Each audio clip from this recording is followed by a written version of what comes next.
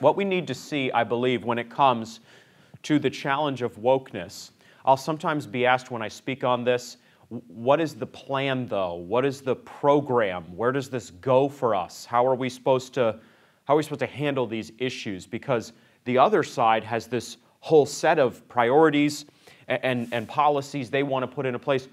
What do you want to do? What are you saying is our way forward? And I believe that we find our way forward, honestly, in Scripture. I don't think that this is fideism or a kind of unprincipled pietism or something like this. I think this is simply living according to sola scriptura, and especially putting into work the doctrine of the total sufficiency of the Bible. The Bible, of course, is our sufficient book, the sufficient book.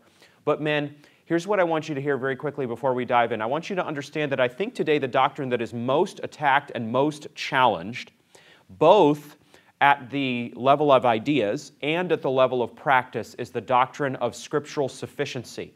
There's a good number of people who say, yeah, I'm under the authority of the Bible, but I'm not necessarily relying upon Scripture for all my thinking in that area. There's a lot to say about that conversation. We've already been talking about it to some degree this week. But I want you just to understand that, at least in my classroom, in my class, we are operating according to the total sufficiency of Scripture. It doesn't mean that we don't read unchristian sources. It doesn't mean that we're never going to find contact points with the truth in non-Christian sources. We've talked about that at some length. It does mean, though, that we understand, as I have been at pains to say this week, that the Christian system is the true system and no other system is true. Sometimes we talk about the exclusivity of the gospel or the exclusivity of Christ, and we must talk about that. We actually have to go beyond that, don't we? We have to go beyond that and talk about the exclusivity of the Christian worldview, the exclusivity of Christian doctrine. Are you shored up there? Do you confess that easily and readily? You should, because that's only the logical implication of the exclusivity of Christ. If Christ is the exclusive way to God, then knowing Christ is the only way to know God, and so knowing Christ is true knowledge of God and brings you into the Narnian wonder of the God-made world that you can only fully understand through redeemed eyes and a redeemed heart. You will only comprehend the beauty and glory and joyfulness of the world when you know God. When you know God, you are using your brain for what it was made to be used for. But you're not only using your brain, your heart and your mind are working together in perfect harmony, or not in perfect harmony, but in symbiotic harmony, we should say, really, in order that you would worship the Lord with your mind and with your heart. And so that is all to say that as Christians, we don't just have an exclusive gospel. Oh, by the way, Jesus is the only way to God. I got to throw that in just so you understand. He's the only name you can claim in order to be saved. It's not just that. It's that He's the doorway, isn't He? You open the wardrobe into Narnia, and this is exclusively the Christian worldview in all its beauty and glory, and you're the only one who can know it. The unbeliever does not know the Christian worldview.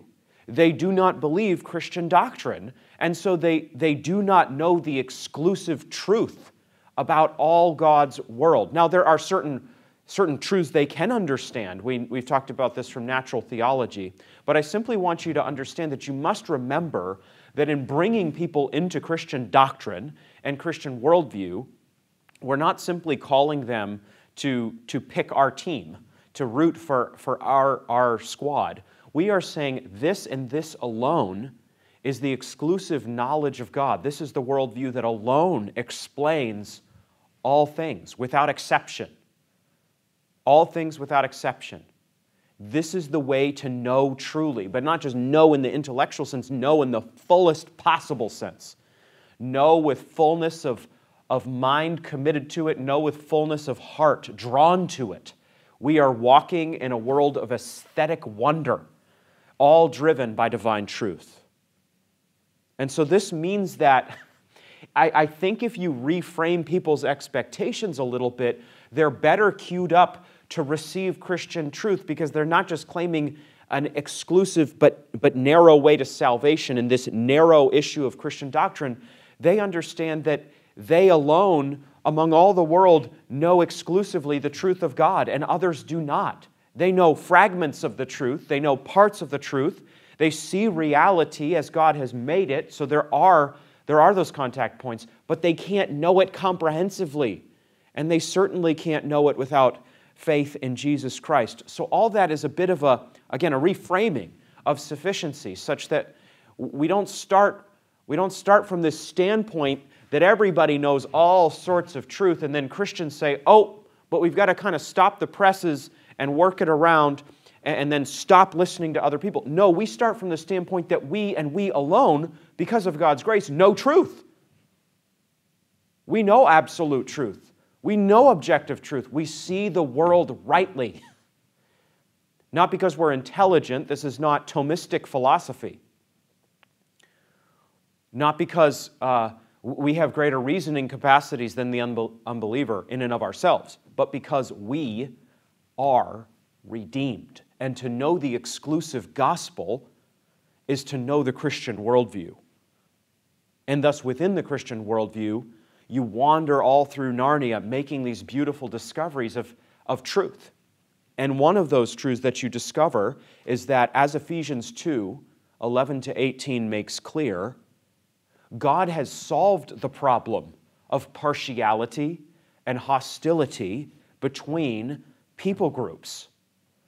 The New Testament does not know our precise category of race, but it definitely knows alienation between peoples who have long-standing grievances, who have bitter conflicts in their past. Let me speak less politely, who hate one another in their background, who have done, in some cases, terrible things to one another. The Bible knows this. The Bible is not surprised by these problems in our world.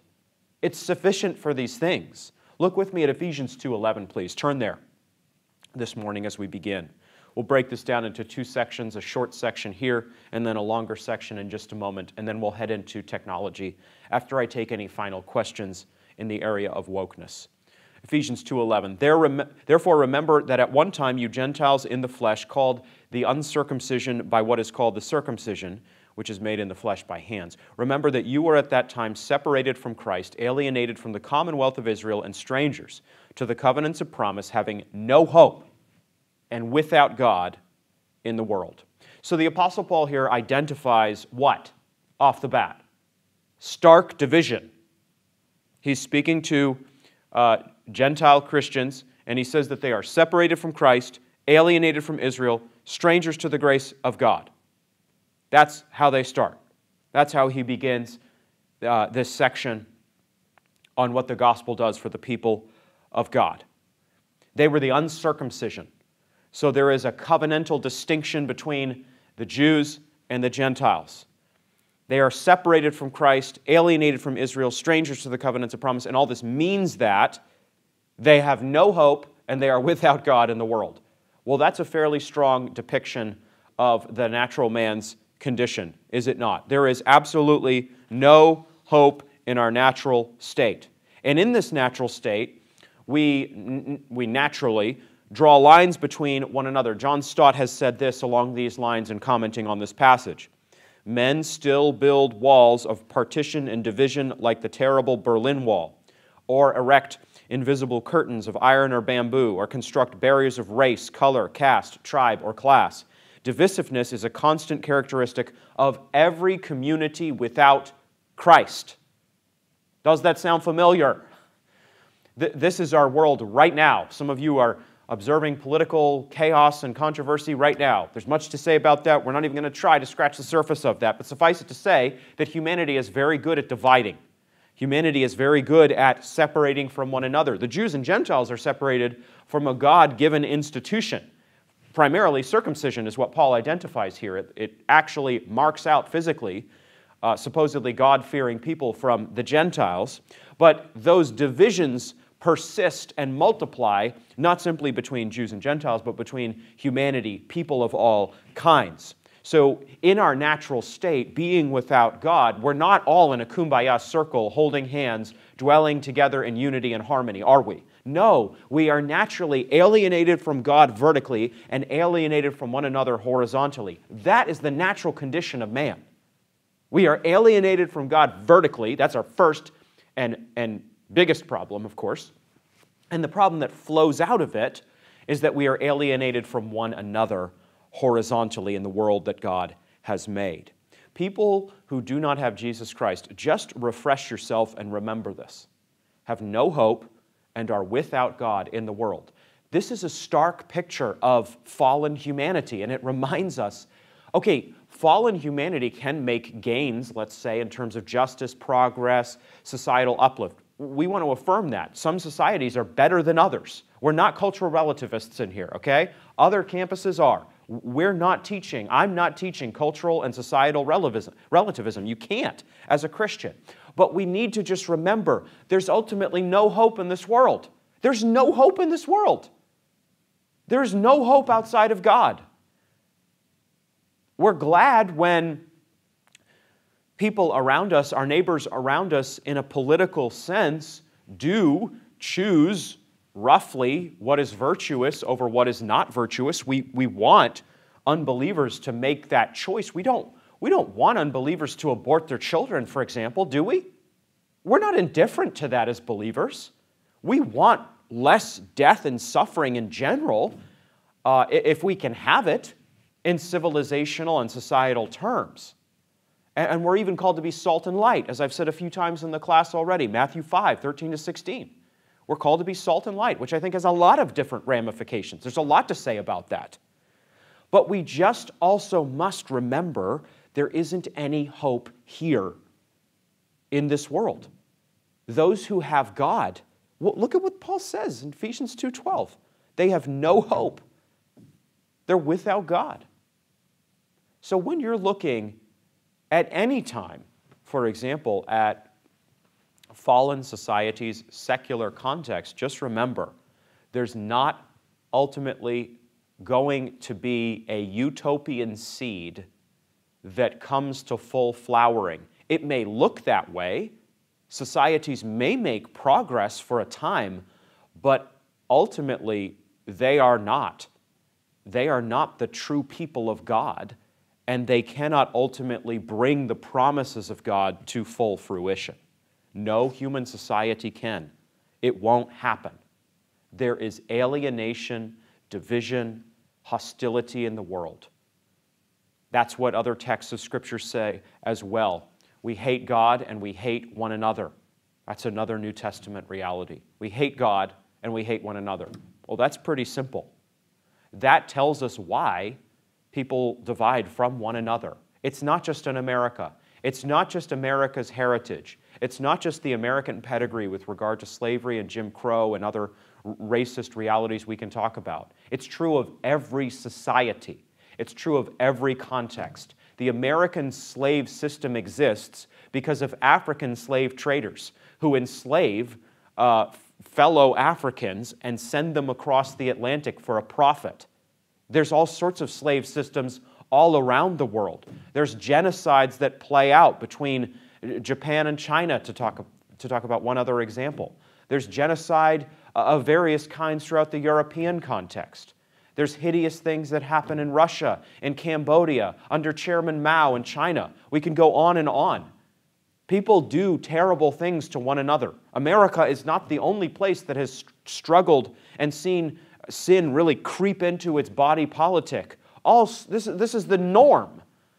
This is the norm. This is what happens when you get people together in mass groupings who hate God and hate one another in their natural state. We shouldn't expect differently. And that's why it is so important that we not think that there is an ultimate solution in this world. Verse 13 to 18 gives us the hope we need. And it gives us what the church needs to preach in a context like ours, divided by wokeness and other ideologies in the 21st century, but not just now, going forward. For as long as you live, you have what you need to take into societies, into countries, into people groups, into communities. It's this. Verse 13, but now in Christ Jesus, you who once were far off have been brought near by the blood of Christ. For he himself is our peace, who has made us both one and has broken down in his flesh the dividing wall of hostility, by abolishing the law of commandments expressed in ordinances, that he might create in himself one new man in place of the two, so making peace, and might reconcile us both to God in one body through the cross, thereby killing the hostility. Whew. And he came and preached peace to you who were far off, and peace to those who were near.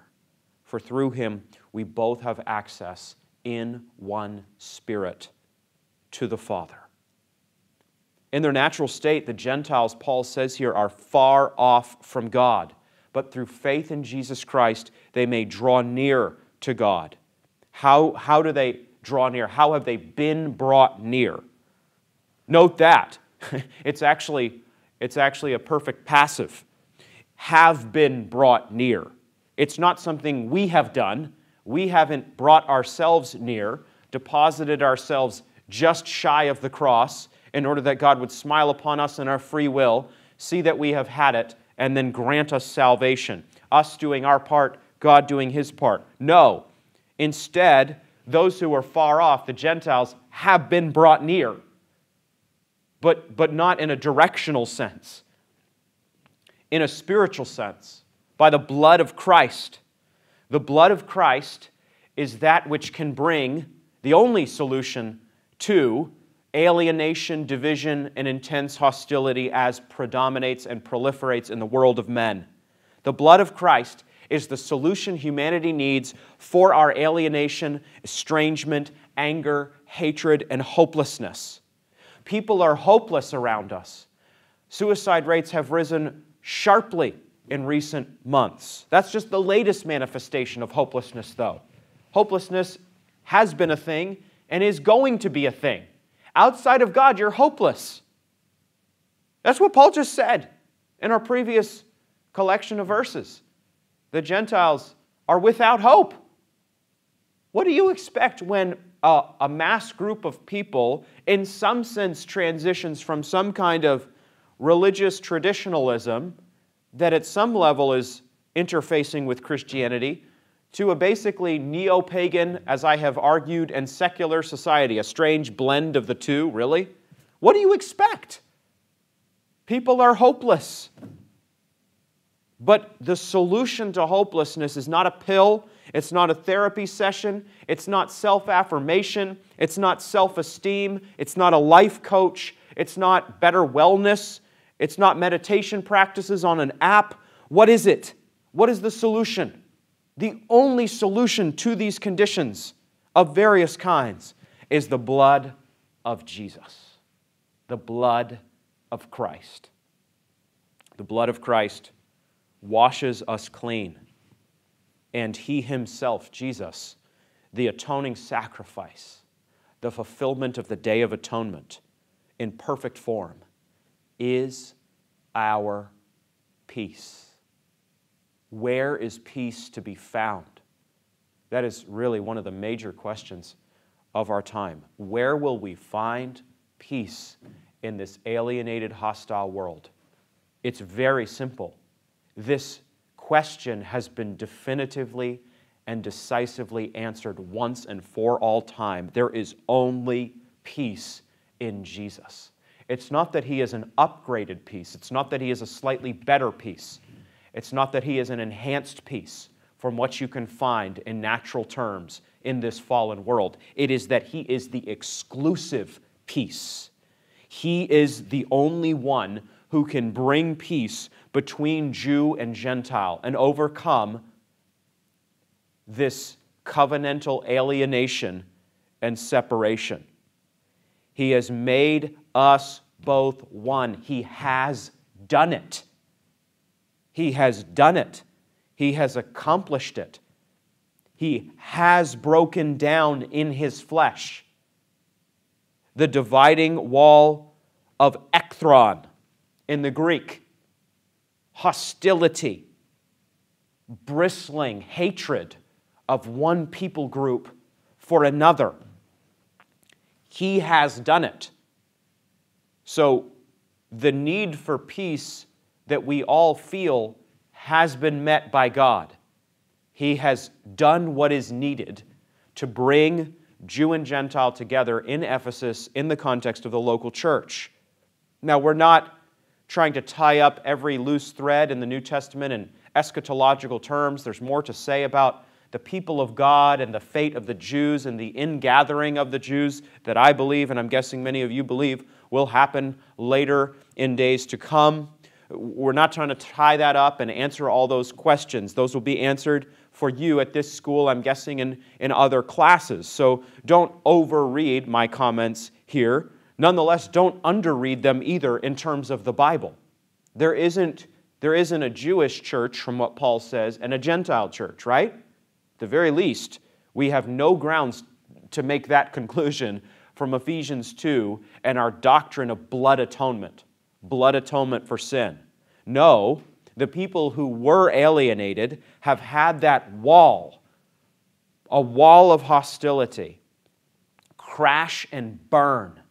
And it doesn't exist anymore between these peoples who have lived in ekthron, in hostility to one another. Look, Paul is identifying these conditions that sound very much like our conditions today.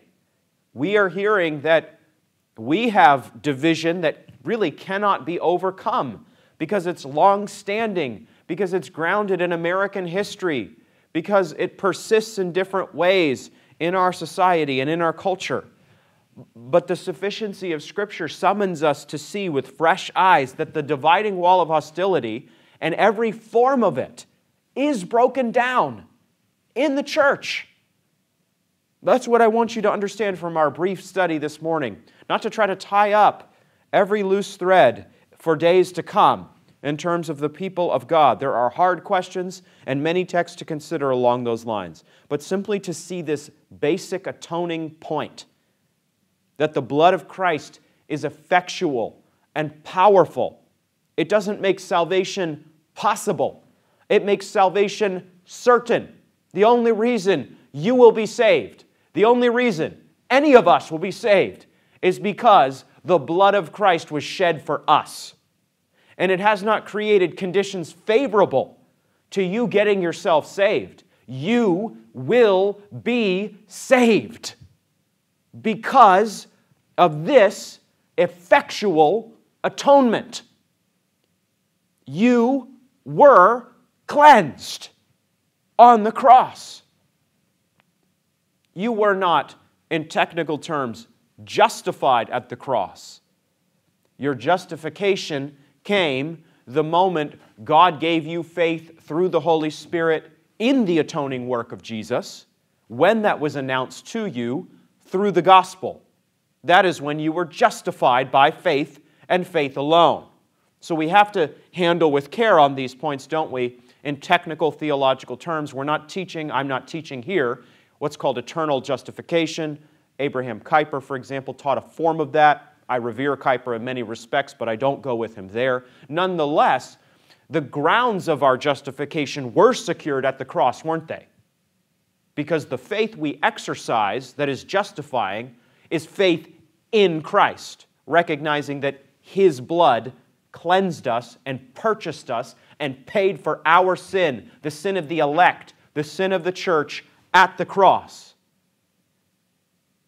You weren't then justified in 33 AD, but your salvation was purchased there. It was bought there. You were paid for there.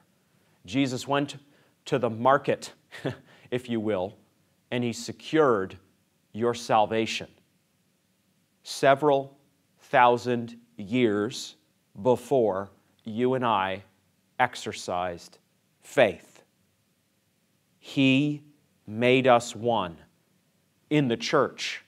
There aren't Jewish churches and Gentile churches. There shouldn't be.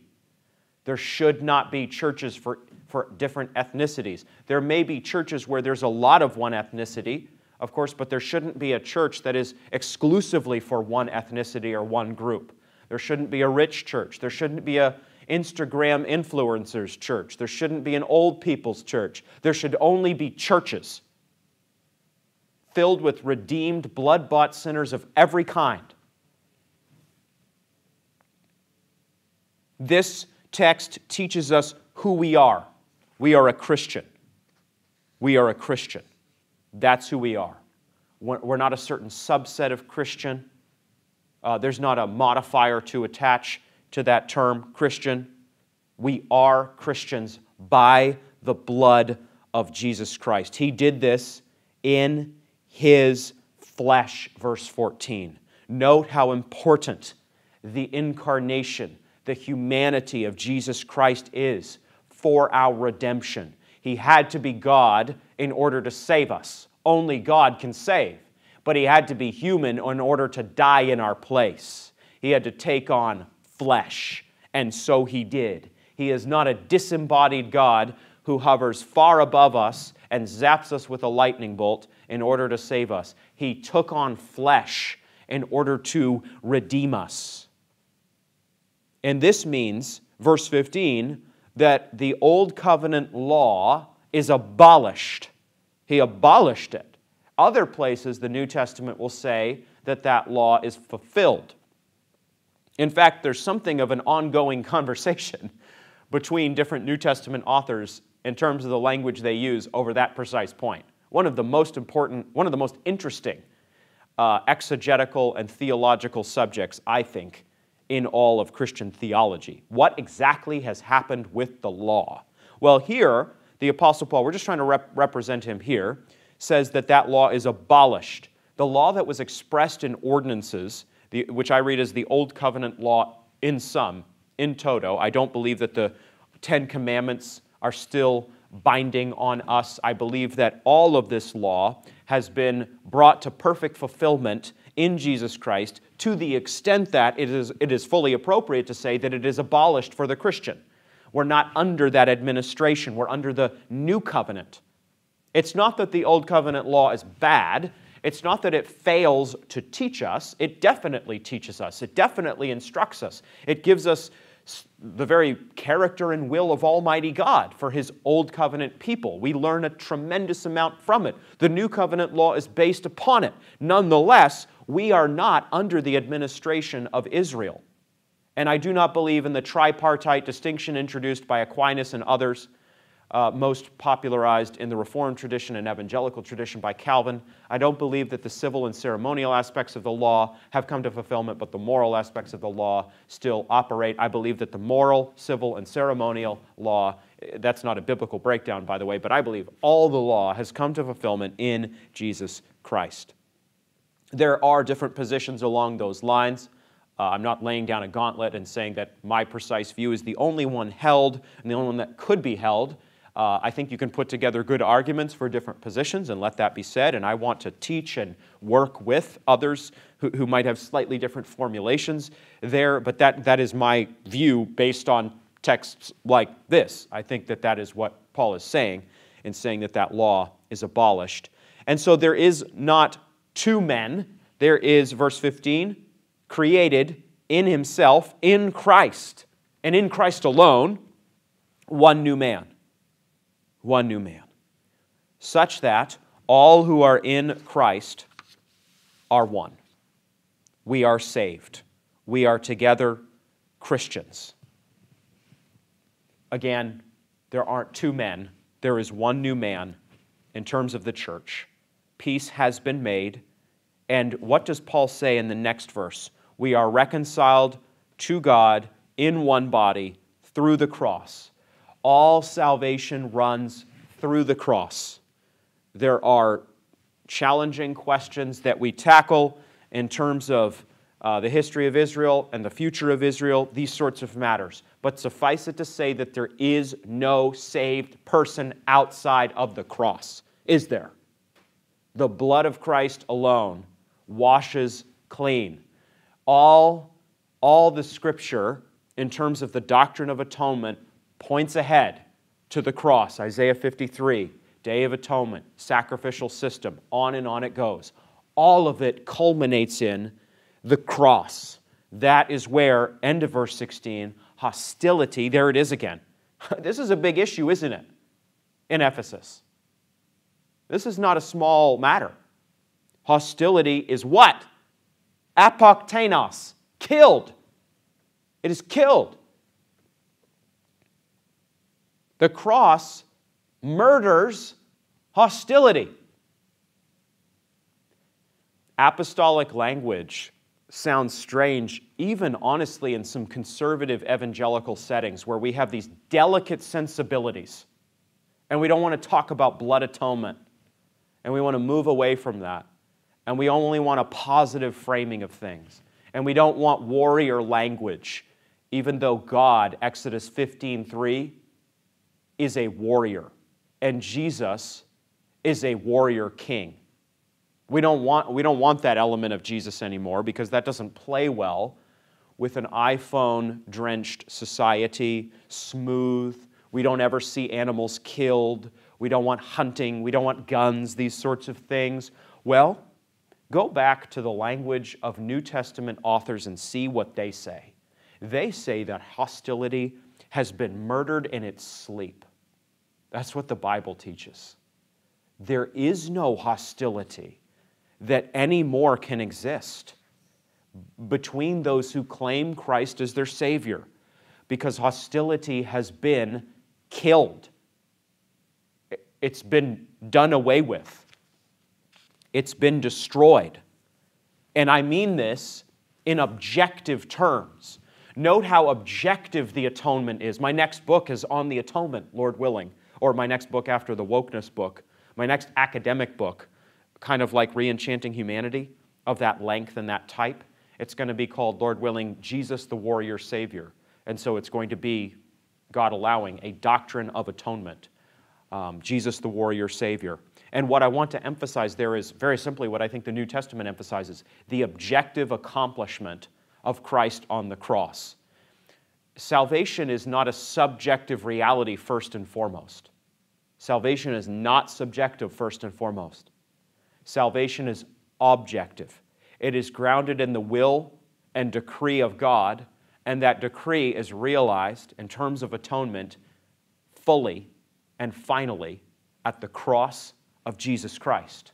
That is God's objective answer to our predicaments, our problems, namely, sin. That is what God offers as His objective solution.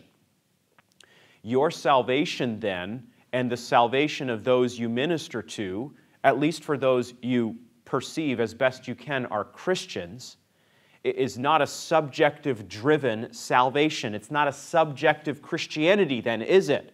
It's the opposite of so much spirituality today, which is so subjective. What does it make me feel like? What is the service? Do I like the service? How do I feel when the preacher talks?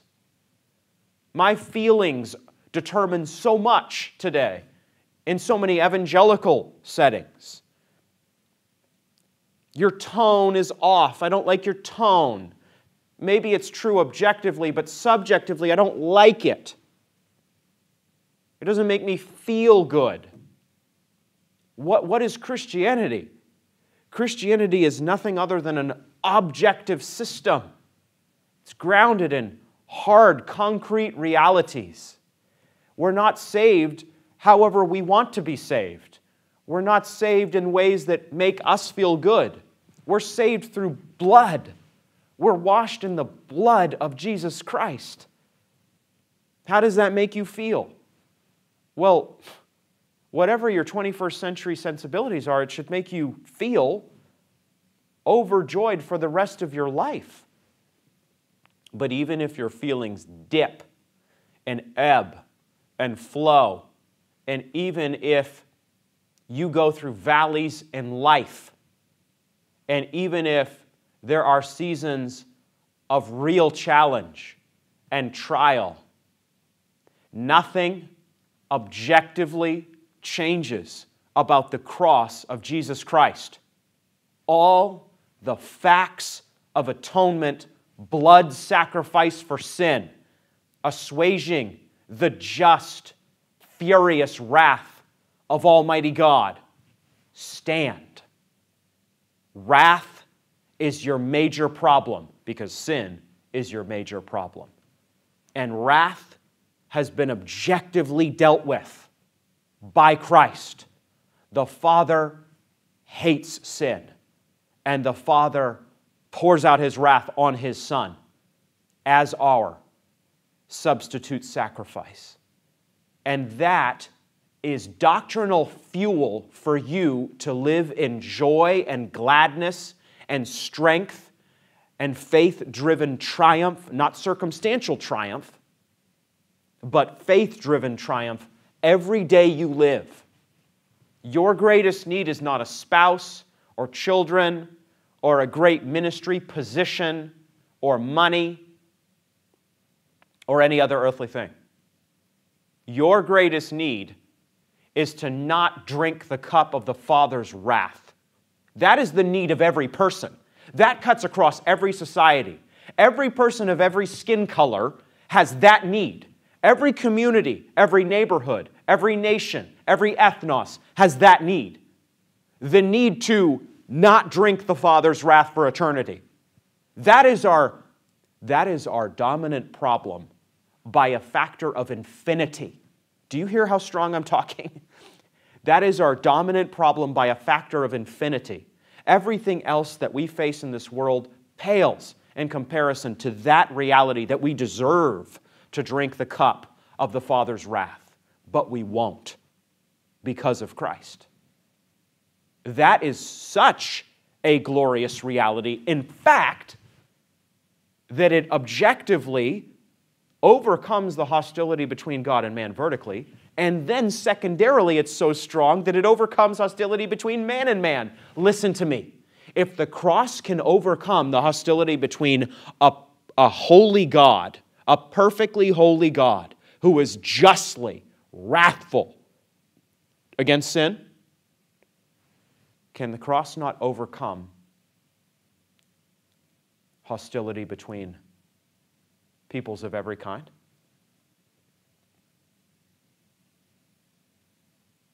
If the cross is sufficient to transfer you from what you deserve, hell, to what you do not deserve, eternity with God, heaven, new heavens, new earth, the vision of Revelation 21 and 22, is the cross not strong enough to overcome real problems, real pain, real trial, real grievances? We're not saying these are nothing. We're not saying these are insubstantial historically or presently. We are saying that they do pale infinitely compared to the problem of divine wrath against sin. But we are in danger, I believe, of making the cessation of hostility between God and man almost a secondary thing, and almost a small problem that was overcome. And the hostility between people groups of whatever kind, a big thing, and something that the cross of Christ, that's what you're talking about, is almost insufficient for. And for whatever it's worth, whatever tiny little contribution we can try to make in a class like this, I want you to understand that at the very least, that is the reversal of the situation biblically. Biblically, the major problem, it's not a small and glancing thing, but the major problem is not the hostility between peoples. The major problem is the hostility between a perfectly holy, wrathful, just God and humanity. And what all Paul is really saying in Ephesians 2 in this passage is if God can solve the objective vertical problem, He can solve the objective horizontal problem. Do you understand that? The second problem is objective as well. You get that? Once you lock in the objective nature of the atonement, boy, are you queued up to soar theologically in terms of your worldview. Because God objectively does not, will not, even, I think you can say, cannot hate you, unsave you, be hostile towards you as he will be hostile and is hostile to the unbeliever. It cannot happen because of Christ dying on your behalf to fulfill the decree of God, the electing purpose of God, the predestination of God.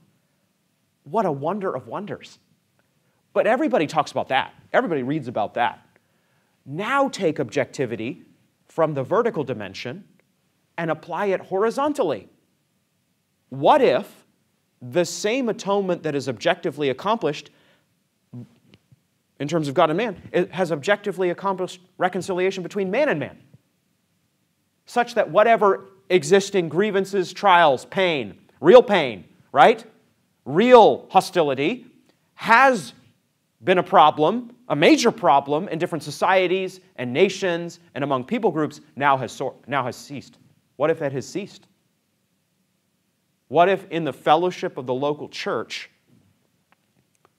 all who claim Christ by faith, his blood washing their sin, do not approach one another any longer as if hostility reigns? What if hostility does not reign? What would it look like for you and me and all the people of God to not only talk about blood atonement and objective salvation and put that on Instagram, a neat quote from the Reformed tradition, yay. What if the church talked about objective blood atonement and its accomplishment between man and man? What effect would that have? What kind of witness and testimony would that be to the world? Not a blinding of the eyes to the past, to grievance, to pain, etc., but a much, much, much, much greater recognition of what God has done in Christ to save us, but not only that, in saving us to bring peace. To bring peace.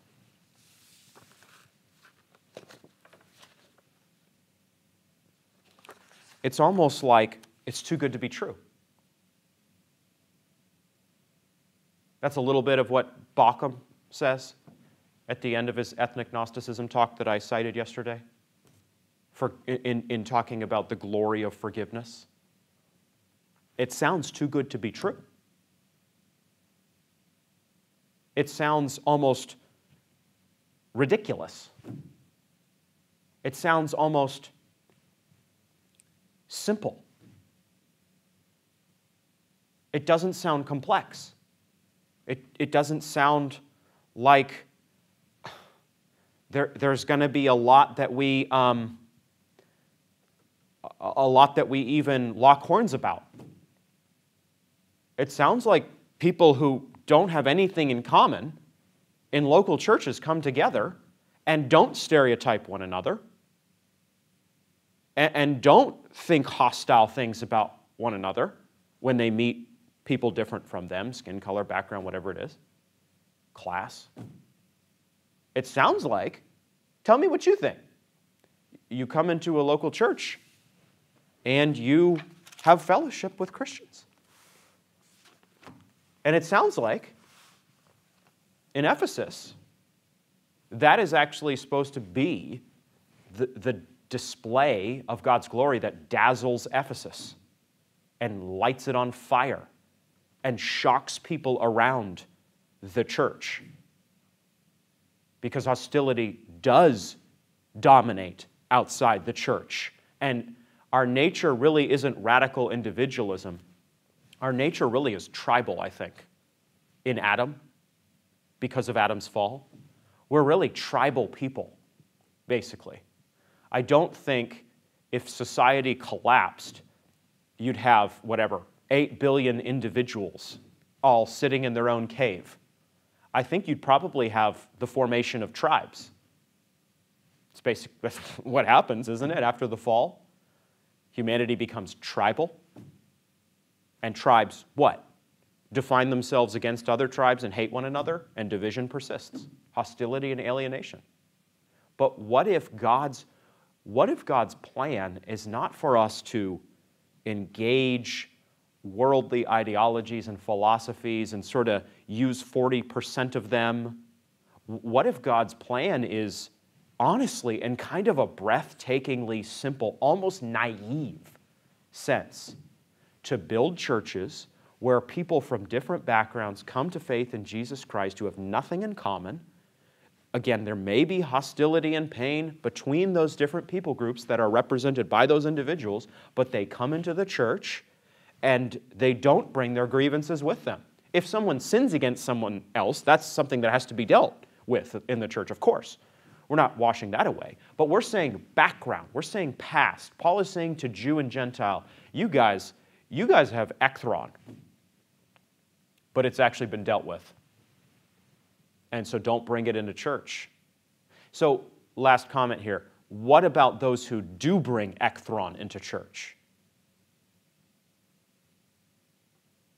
What about those who do live in hostility? What about those who do surface grievances? We're not talking about having to work through things and handle different matters. We're not shutting all that down. We're a body. We bear one another's burdens. We listen. We pursue humility. But what about, I ask the question nonetheless, what about those who bring ekthron into the church of any kind? What does that say about them? What is that going to do to the church's collective love of the objective accomplishment of Jesus Christ? What does it say if somebody says, yeah, I believe in objective reconciliation between God and man, but that is effectively a small thing to me. Man and man, this is the big thing. Is that not to get the biblical trajectory completely wrong? That it is beyond miraculous that God would reconcile himself to us. And that therefore, if God can reconcile himself to us, if heaven can come to earth, and God can love sinners like us, what does that say about hostility between man and man? I don't know about you, but when you frame the cross in these terms, at least for me, all of a sudden, I think a lot of things get clarified. And all of a sudden, it doesn't feel so naively pietistic, or however you want to frame that, to claim Christ as Savior and to say that our plan for engaging a divided, hostile world is to preach Christ. It actually feels pretty radical. It actually feels pretty unique. It actually feels ingenious on God's part. And it actually fills, maybe not you, me, with tremendous hope. I can't sort out every issue in my context. I can't bring these things to resolution. I can't.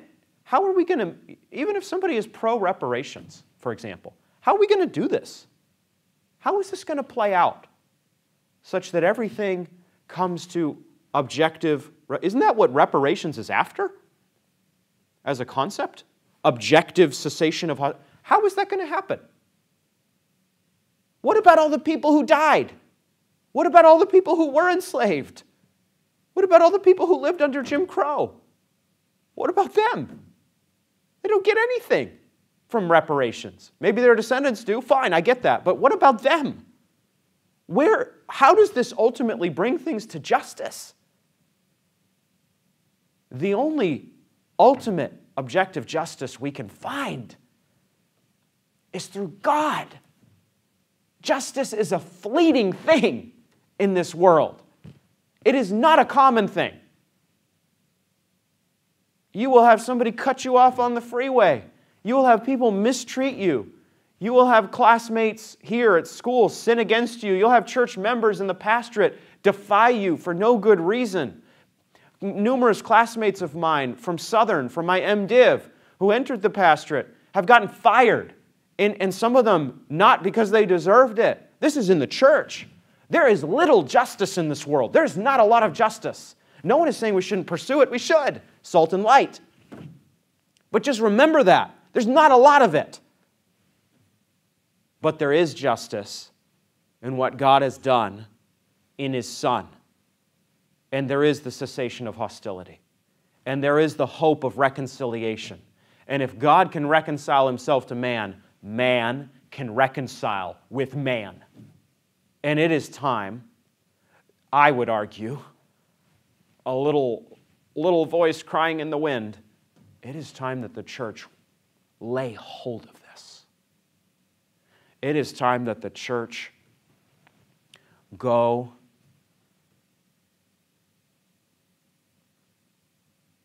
to the Mount of Skulls, to the place of the skull.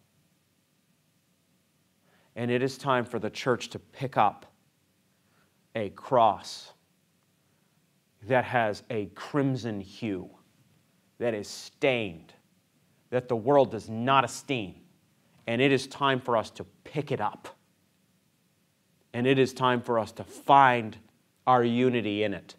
And it is time for all of us, of whatever background, to carry our cross together all the way to glory. Because biblically, the place of the skull is the place of exaltation. Biblically, the death of Christ is the Narnian wardrobe to glory. It is the entry point to heaven itself. There is nothing better than the worst possible place, the place where our Lord, our Savior, was crucified. This is a cruciform faith. This is not an exalted faith. This is a lowly faith. And this is a faith that calls for death to self and cessation of hostility for all of us. Okay, that's what I have on wokeness. In sum, I will now take any last remaining questions about what we covered yesterday or what we covered today. You may not have questions. We certainly have plenty to do in terms of technology. I know we had a bunch of questions yesterday.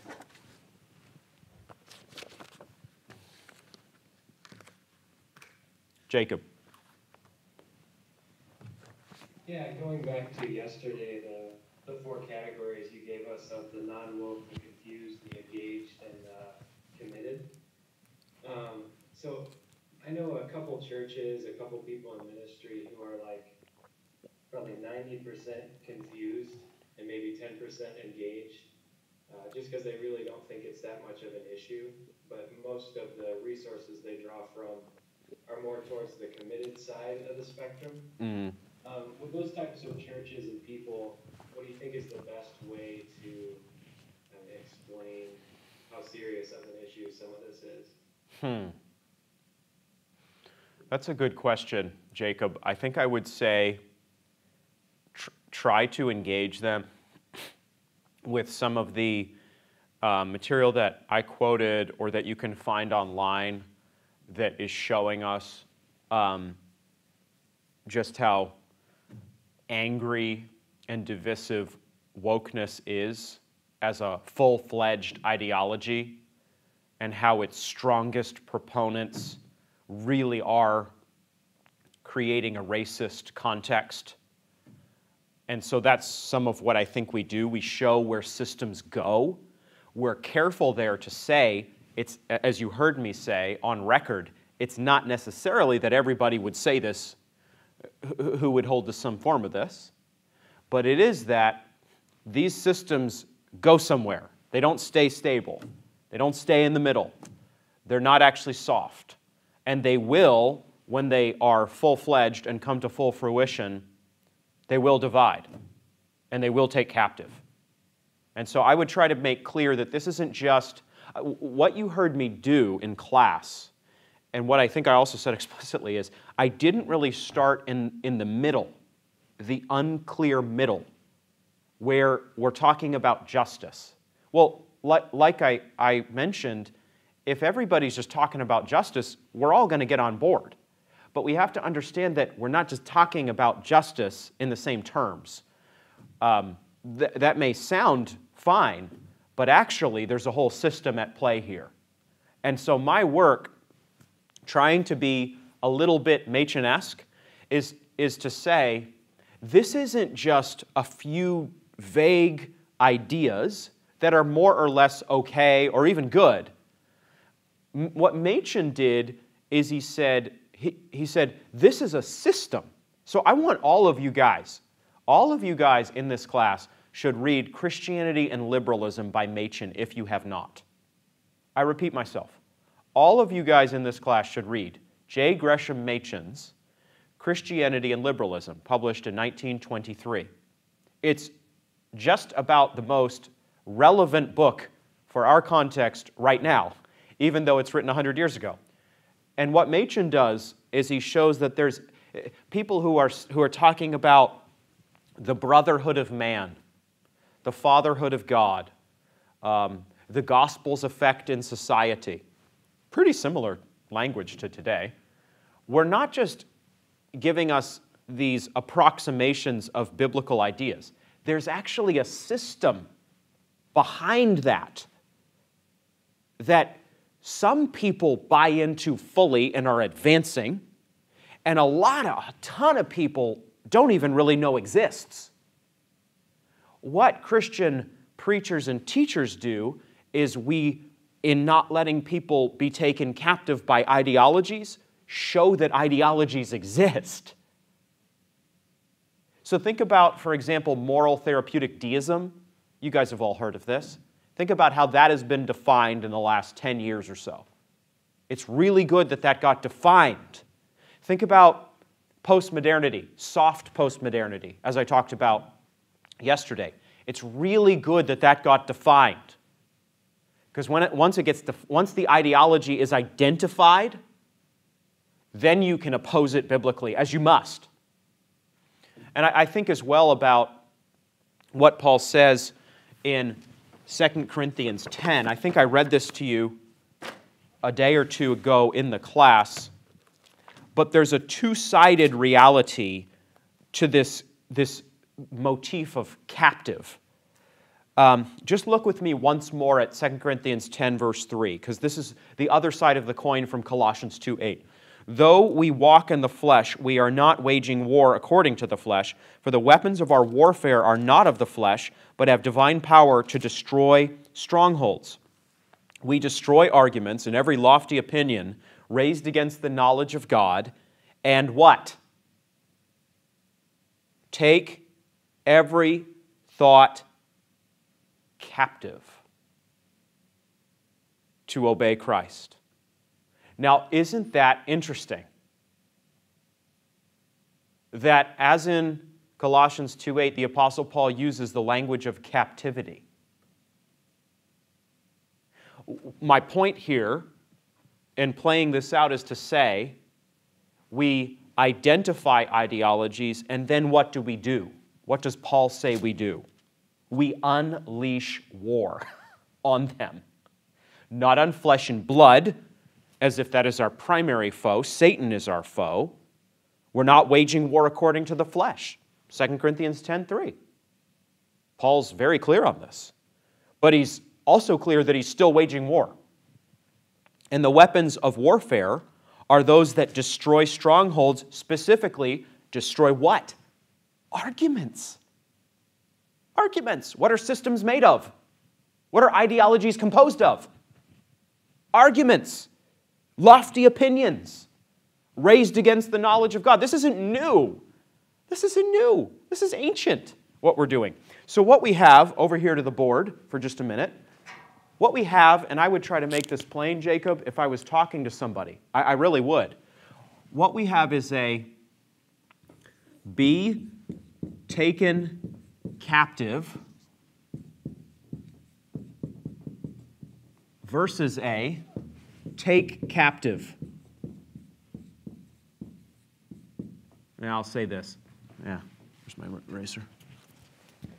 Very exciting visual methods. If you have class reviews for my class, please make sure to not miss just how exciting the teaching methods were that Dr. Strachan brought to bear in his classroom. The whiteboard. How exciting. We have this situation, I believe, if you bring together Colossians 2:8 and 2 Corinthians 10:3-6. We have a defensive situation, not just with wokeness, I mean, with every ungodly ideology, and we have an offensive situation, as in sports.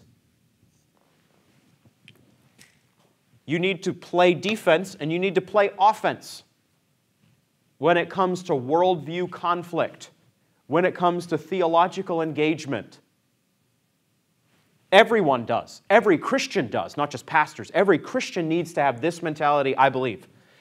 Because if you're bringing text together with text, which is all systematic theology really is, unto principles and conclusions, convictions, the worship of God, you have a be taken captive, Colossians 2:8, don't be taken captive, that is. We need that, don't we? Don't be taken captive versus take every thought captive. That's offense and defense. Let's insert every. See, isn't that exciting to have visual methods like this that I add words to after leaving them out mistakenly? Don't be taken captive. So if you're preaching, guys, if you go to a church not long from now, one of the things I would encourage you to preach on as a sermon series is this sort of mentality. I would encourage you to work this into the church. This is not a fundamentalist perspective, okay, or something like that. This is not an arch-conservative perspective. This is just straight Bible. This is the Apostle Paul's ministry. This is what he did. This is what he gave a ton of attention to. He didn't want Christians to be taken captive. Ideology that is godless does not sit still. I've said that several times. It's not neutral. Unbelieving worldviews are not neutral. No one is neutral. Everyone has numerous ideologies and systems at any given time vying for them, playing upon them. They don't know that, lots of people. But that's the reality. When you're listening to the radio, when you're listening to podcasts, when you're watching TV, when you're watching movies, when you're having conversation with people, when you're reading books, you're being confronted in all sorts of ways with ideologies that would like to take you captive. Some of these are hard ideologies. Someone is talking to you about Foucaultian ideas, sexual postmodernism. A lot of it is soft ideology. You should not be taken captive by it. That's playing defense. But then that's not enough. That's not where we stop. We say, take every thought captive. This is what we're training people to do. Don't be taken captive. Spot the lie. Don't believe the ideology. Don't believe you're going to be happy if you blow up your marriage and leave this spouse who you have some conflict issues to sort out. If you get a new spouse, you're going to have new conflict issues to sort out. Don't believe that lie. But then, that's not enough. Take every thought captive to Christ. In other words, don't let an ungodly worldview in, and do build a biblical worldview by studying Scripture and thinking unto God as you feast on the truth. Don't let a godless ideology overtake you. Do pursue God. Pursue the knowledge of God. With all you're getting, get wisdom, Proverbs says. Get it. Get it, get it, get it. Take every thought captive. Don't stop until you die. I would say, friends, I would say men, that giving people this kind of framework is a major victory for many Christians. Do some of you remember when you started to read theology seriously? Do you remember when you started to understand that you weren't just vaguely a Christian, some of you, but you actually were being brought into something called the Christian worldview and a system of Christian doctrine? And then you started to realize, oh wait, all Christian belief isn't the same, and everyone in the world doesn't believe the same thing. I think you can trace things back to the anti-wisdom of the serpent, as I made clear. But wow, does that take a lot of forms and a lot of manifestations in a fallen world. So that's some of what I would want to communicate. And if I communicate this framework, Jacob, then when I have the conversations over justice, I think people are at least 40 yards down the field to starting to understand, oh, okay. Just because someone tweets about justice doesn't mean they mean the same thing I do. And on it goes. Thank you. You're welcome. I got going a little bit there. Any other question? Yes, Grace Church. Yes. This is Scott from Hutchinson, Kansas.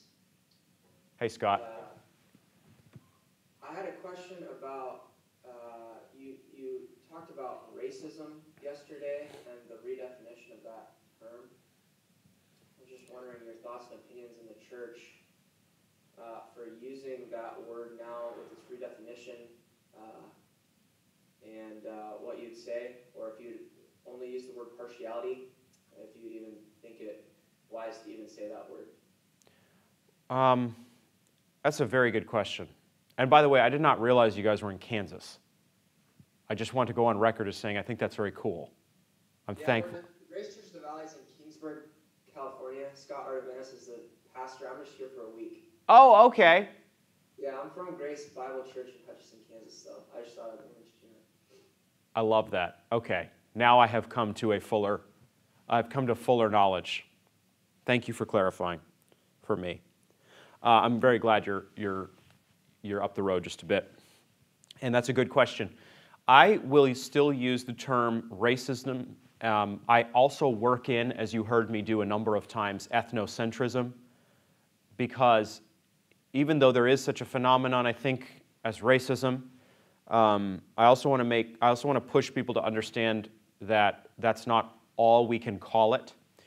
I will use the term racism, but I am very cautious personally about systemic racism. So that would be where I would probably try to be careful about what I think you're getting at. Not because there can't be corporate structures of racism. Egypt puts Israel in a condition of slavery in the Old Testament.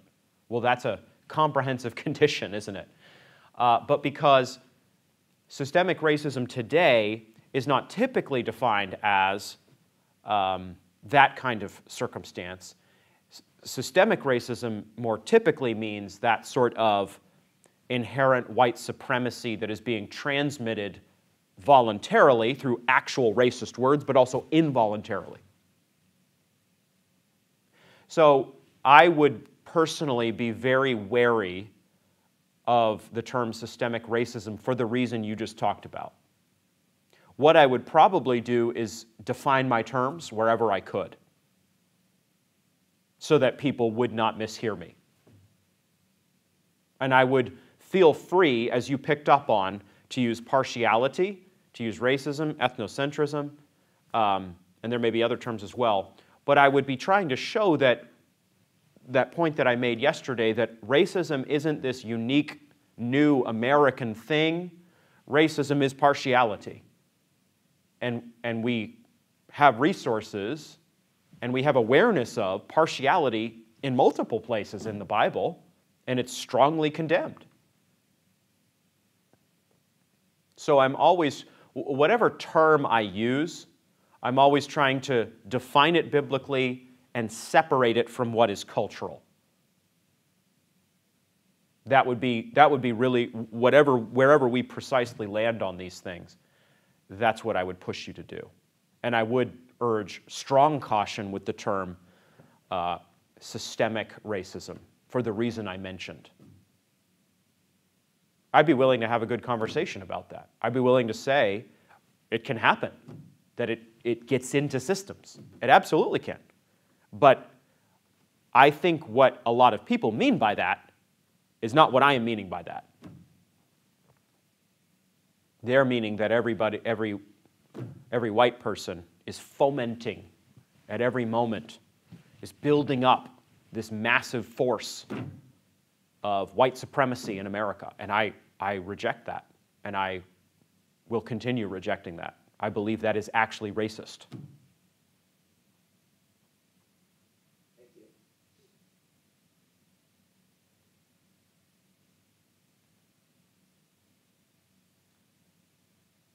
I want to go to Acts 17 briefly, just quickly, and then your break.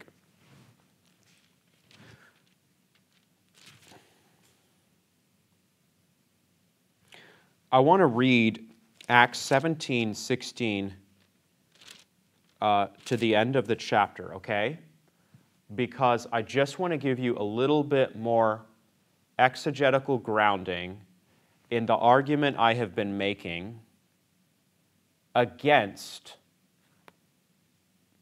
a reasonable Christian apologetic. It's not that we never try to show that Christianity has doctrines of love and justice and truth and these sorts of things that the human heart is seeking. We definitely should show those things and have those conversations. But I want to look at Paul's method here just quickly with you. Acts 17:16. Now, while Paul was waiting for them at Athens, his spirit was provoked within him as he saw that the city was full of idols. So he reasoned in the synagogue with the Jews and the devout persons, and in the marketplace every day with those who happened to be there. Some of the Epicurean and Stoic philosophers also conversed with him. And some said, "What does this babbler wish to say?" Others said, "He seems to be a preacher of foreign divinities, because he was preaching Jesus and the resurrection." And they took him and brought him to the Areopagus, saying, "May we know what this new teaching is that you are presenting? For you bring some strange things to our ears. We wish to know, therefore, what these things mean." Now all the Athenians and the foreigners who lived there would spend their time in nothing except telling or hearing something new. Okay, let's pause there briefly. We are often presented today with the method that we should have conversation and dialogue with unbelievers. And again, as you've heard me say in different forms already in the class, that dialogue aims at points of commonality. Now, it is interesting that Paul wants conversation, doesn't he? He's not hostile to unbelievers in the sense that he's closed to conversation. He's definitely not, and we should not be either. We should joyfully seek out conversation with unbelievers, and we should be totally engaged in asking questions and listening to them and hearing why they hold the views they hold and all these sorts of things. But I simply want to note here and in the verses to come what Paul is doing and what response he gets. Just note that, verse 18, these different philosophers are conversing with him. But what are they saying? They're calling him a babbler and a preacher of foreign divinities. What is Paul's method with these Stoics and Epicureans? Well, look at the end of verse 18. He preaches Jesus and the resurrection. Jesus and the resurrection. So what is he preaching, guys? He's preaching a distinctive Christianity. You understand the point? It's not like Epicureanism. It's not like Stoicism, at least ultimately. Now, we're filling in the gaps here, of course, and we should always be careful about that. Is he having an ongoing dialogue about, the nature of happiness with the Epicureans or the nature of forbearance and perseverance with the Stoics? He may well be. We have room for understanding that at the very least. Oh, you believe in being Stoic. Well, in a form, I do too. But let me talk to you about Stoicism. Stoicism is not your system plus Jesus. Stoicism is Jesus. Jesus shows us, in other words, what true perseverance is in going all the way to the cross. And then what do they say about him preaching this Jesus? May we know what this new teaching is. Verse 19. This new teaching. It's not what they've heard. It's distinct. It's different than. It's not the same as unbelief. Verse 20. You bring some strange things to our ears, bro. Strange things. Christianity, when it is faithfully preached and proclaimed, is going to sound to many people strange. Even, mark this, in supposedly Christian contexts. Let's say the Bible Belt of America. True Christianity is going to sound strange. And it should sound strange. It is strange to the natural man. Now, Christianity actually brings us into reality, true reality. We stop believing fictions and delusions, as we talked about on Tuesday, like there's no such thing as manhood or womanhood. We say, no, what you see with your eyes is true. You're walking into true reality as a believer when you come to faith. We're not bringing you into madness. You're not walking off a cliff into irrationality. Kierkegaard could be misconstrued along those lines as one example. You're not giving up on reality. You've been living in unreality, and now you're walking into reality. You're embracing objective truth, the world God has made. So they wanted to understand these strange things that he brings. And then let's pick up with verse 22. All this lined out in terms of the what? Distinctiveness of the faith. So Paul, standing in the midst of the Areopagus, said, Men of Athens, I perceive that in every way you are very religious, for as I passed along and observed the objects of your worship, I found also an altar with this inscription, to the unknown God. What therefore you worship as unknown, this I proclaim to you. The God who made the world and everything in it, being Lord of heaven and human hands, being Lord, verse 24. I skipped a verse. The God who made the world and everything in it, being Lord of heaven and earth, does not live in temples made by man, nor is he served, verse 25, by human hands as though he needed anything, since he himself gives to all mankind life and breath and everything. And he made from one man every nation of mankind to live on all the face of the earth, having determined allotted periods and the boundaries of their dwelling place, that they should seek God and perhaps feel their way toward him and find him. Yet he is actually not far from each one of us, for in him we live and move and have our being, as even some of your own poets have said, for we are indeed his offspring. Being then God's offspring, we ought not to think that the divine being is like gold or silver or stone, an image formed by the art and imagination of man. The times of ignorance God everywhere overlooked, but now he commands all people to repent, because he has fixed a day on which he will judge the world in righteousness by a man whom he, the Father that is, has appointed, and of this he has given assurance to all by raising him from the dead. Now, when they heard of the resurrection of the dead, verse 32, some, what? Mocked. But others said, we will hear you again about this. So Paul went out from their midst. But some men joined him and believed, among whom also were Dionysius the Areopagite and a woman named Damaris, and others with them. What do we see in this portion of Acts 17? Not what I would submit we often are told is in Acts 17. Typically, the focus is on verse 28, the quotation of Epimenides of Crete, probably the first quotation, and then Aratus' poem in verse 28, second part. So Paul is using, pagan voices, these sorts of things. So we have room then for all this engagement of culture. Well, I believe we can engage culture, but I don't believe that what Paul is doing is saying, see, I'm a reasonable Christian. I believe basically what you believe, but with a little Jesus citrus twist at the end of it. Actually, what Paul does in these verses that I just read is he rebukes his crowd in many senses. I perceive that you're very religious, verse 22. I found an altar with this inscription, to the unknown God. You think he's unknown, end of verse 23. I proclaim him to you. This I proclaim. Apologetics, evangelism, is really at base proclamation, which is part of why it's so important to have biblical preaching. Biblical preaching is apologetics and evangelism, in a sense, isn't it? It's proclamation. Yes, it's handling questions and engaging ideas, of course, but it's proclamation. And then he goes on to talk about the doctrine of creation.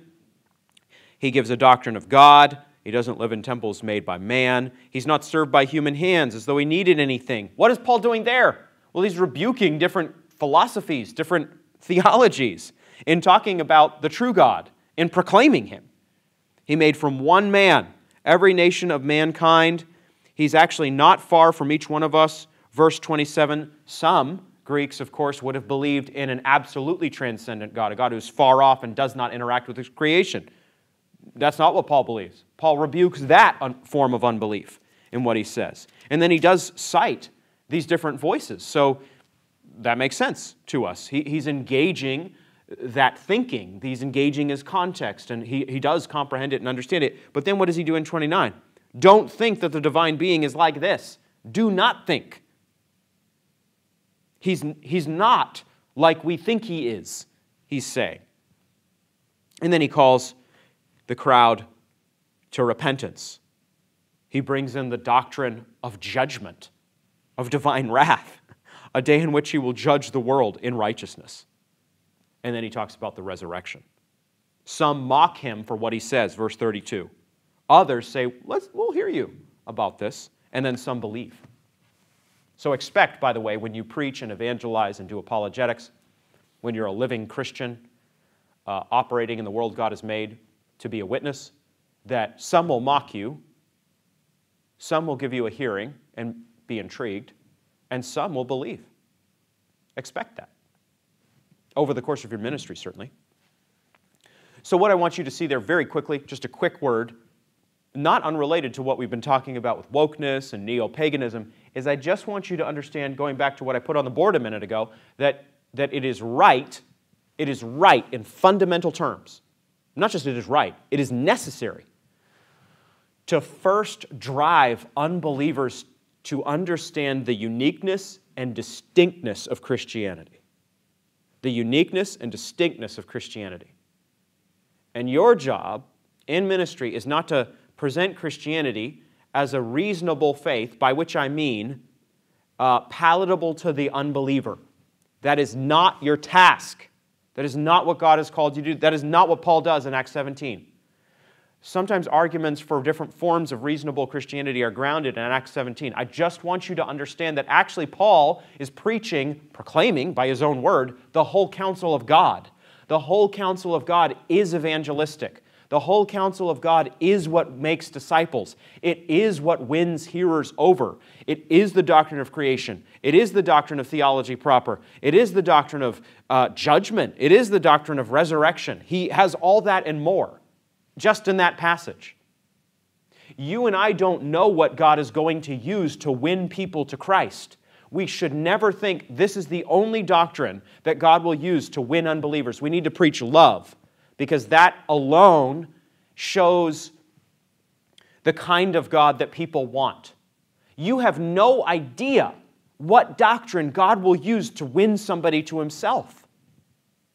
As you do not let people be taken captive as much as you can, Colossians 2:8, in your ministry, in your proclamation, in your evangelism, and then as you take every thought captive and train them to do that, you are showing the uniqueness and the distinctness and the beauty of Christianity. And you have no idea what doctrine within that whole counsel of God ministry the Lord will use to make disciples. Some people get saved through the doctrine of creation. Some people get saved by confronting the doctrine of sin. Some people get saved through the doctrine of judgment. Some people get saved through the doctrine of theology proper.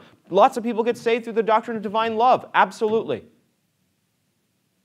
But there isn't one doctrine you preach, and you do not have weight on your shoulders to make Christianity like other systems. You actually have the first duty, I believe, to do what Paul does there and show how Christianity is separate from other systems.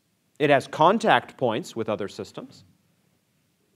It thrusts us into conversation with unbelievers happily. Man, let's throw down, baby. Let's talk. Let's hash this out. This is what you believe? But in that conversation, men, do not feel this pressure of a postmodern culture to soften your truth claims and your doctrine and to not talk about hell or women's wives submitting to husbands or whatever it is, the exclusivity of Jesus Christ or blood atonement or whatever it is that unbelievers don't like. What unbelievers don't like may be exactly what wins them to the faith because it exposes their sin, their need for God.